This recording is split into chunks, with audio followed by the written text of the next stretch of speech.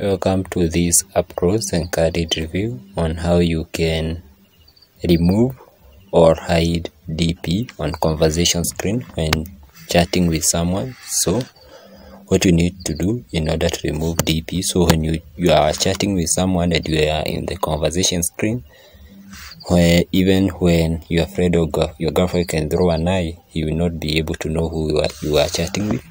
So what you need to do is just click this three-dotted icon in the upper right hand side of your GB WhatsApp. Then move to the GB settings. Then move to where we have chat and screen option. After moving to where we have chat and screen option, we just come to where we have action bar option. Our mission is just to remove the profile picture or displaying picture from appearing in the conversation screen.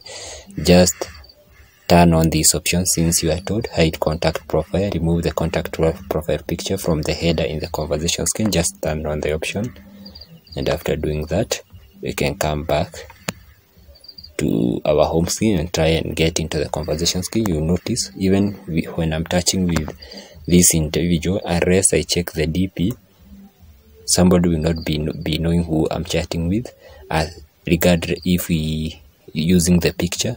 But here you can be able to read the name, but the DP is already hidden.